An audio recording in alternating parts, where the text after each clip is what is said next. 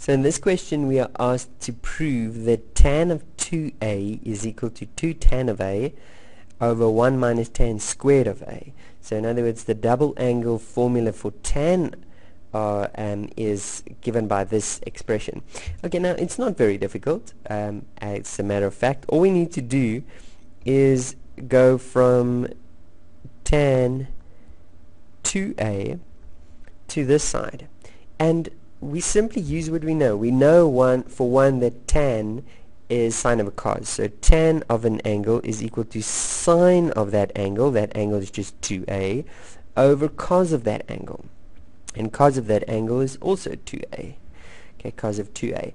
Now, we also know what the expressions are for these. Okay, we have that sine of 2a is 2 sine 2 sine a cos a, and cos of 2a is cos squared. Doesn't matter which one you use actually. Cos squared a minus sine squared a. Okay, so now we just need to have this expression. We need to have the expression 2 tan a over 1 minus tan squared a. Now the only way we are going to get this to be 1, well, it's not the only way, but one way that we can do is to divide with cos squared a everywhere. Every single term here we're going to divide with a cos squared a. So in the numerator we have 2 sine a cos a, and we're going to divide that with cos squared a. So this gives you a little bit of a clue what to divide with, okay, because we want that to be 1.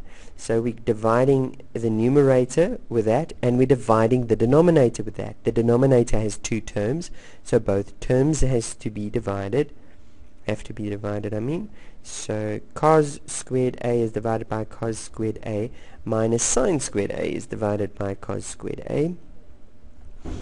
And I think you should be quite impressed with how simple this is. Okay, so in my next step, I notice, okay, that cos a can cancel with one of the cos a factors in the denominator of the numerator, and I'm left with 2 sine a over cos a. In other words, I'm left with 2 tan a. Okay, in the numerator, that's what I get. In the denominator, I get 1, because cos squared a divided by cos squared a is 1, minus, in here I get sine squared a over cos squared a. Now that's the same as saying sine a over cos a squared. Okay, and sine a over cos a is tan, minus tan squared a. And there we go.